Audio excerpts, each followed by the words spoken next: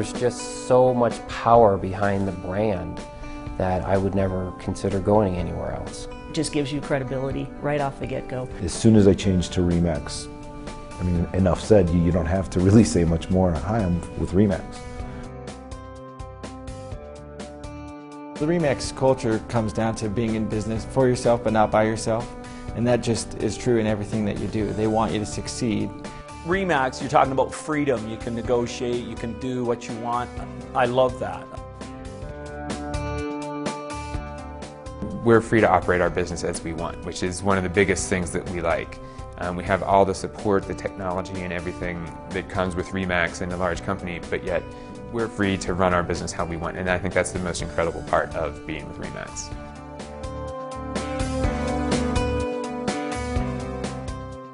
RE/MAX creates a dynamic environment, and something I want to be part of.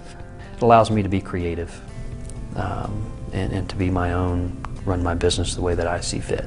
I mean, that's probably why I got into real estate, is not wanting to be working for anybody but myself. When I came to RE/MAX, I was coming from a place that really the manager was in my business and telling me what I could or could not do in terms of clients and if I wanted to make any kind of deals, things like that. Most people, they spend 2, 3, 4 years in real estate and they realize once they hit success that the best place to hang your license is RE/MAX, because they allow you to be your own boss, your own business, and your own identity, backed by the world's greatest brand.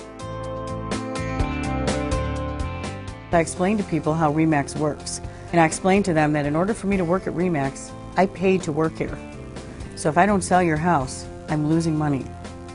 And I explained that at another company, if the house doesn't sell, the company absorbs the loss. But at RE/MAX, I absorb the loss.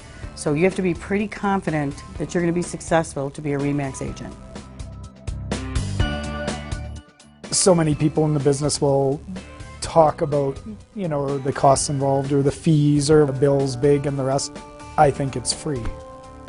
My first year, you know, like I did over $250,000. You know, so I thought, well, this isn't bad.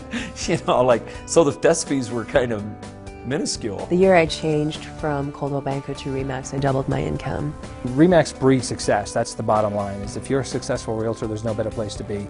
If you're struggling to have success, it means your marketing tools, business plan are not in place.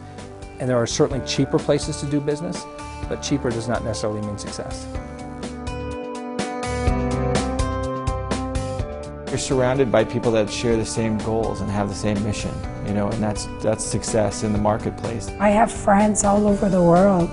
I go to every convention. Anytime I want to send clients anywhere, I have friends that I totally feel confident in referring the business to. When I say, yes, I'm with RE/MAX, it doesn't matter where I am in the world. Everybody knows and understands where it's coming from. We're known to be the best of the best. There's a swagger in RE/MAX, and there's a, you know, you're number one for a reason.